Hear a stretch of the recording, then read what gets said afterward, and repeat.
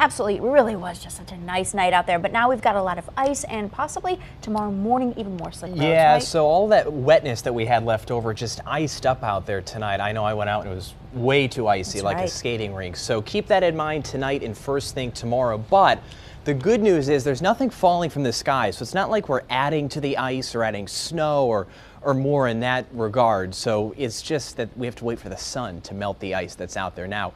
And it's 38 in Burlington, so it doesn't seem like there would be ice, but it's one of those situations where right at the ground it's just a little bit colder and that ice was able to form. And good thing the wind is not blowing like it was earlier. It was 50 and 60 mile per hour gusts that we were looking at. Places like Underhill, Georgia, Danby, and Bennington, really the western side of the Green Mountains, the areas that typically see those strong wind gusts. But that system has moved out and now it's a lot more tranquil out there and really mild for this time of night. The average low is in the teens. I think in a lot of spots we take off a couple degrees, but that is it.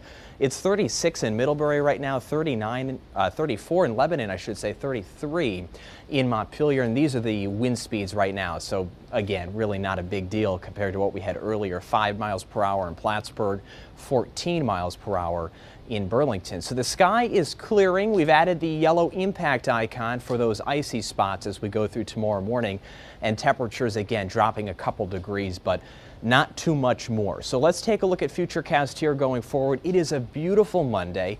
If you want to go skiing the next couple days, it's like spring conditions with temperatures in the 40s. Should mention though, I do think there will be a little bit of a breeze tomorrow, so it's not completely calm, but still with the sunshine, it'll be pretty nice for Monday. We'll do it all over again on Tuesday. A ton of sunshine, just a little breeze in play.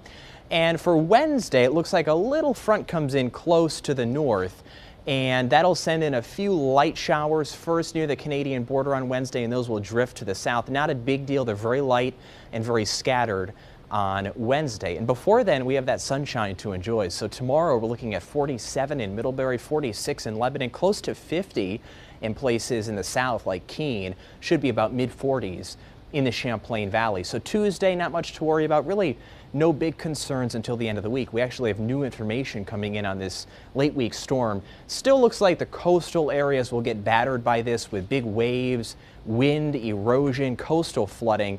But for us, it looks like we're on the real northern fringe. There's a big area, a big block in the weather pattern that keeps the system to the south, and it may get shunted just to the south. So the rain may not even make it too far to the north. And that's at least initially, but then cold air comes in and it could switch to snow early Friday morning into Friday, but really unimpressive looks on the latest model run. So if there is snow, it's probably way south of the Champlain Valley and in the higher elevations, but we have several days before we get to Friday to fine tune that forecast. And how about this? I mean, it's so mild going forward. 46 tomorrow, 48 on Tuesday, 50 on Wednesday. We have a couple of those showers in here on Wednesday, but not much. And then it cools off just a hair on Thursday. Still dry on Thursday before that system moves in.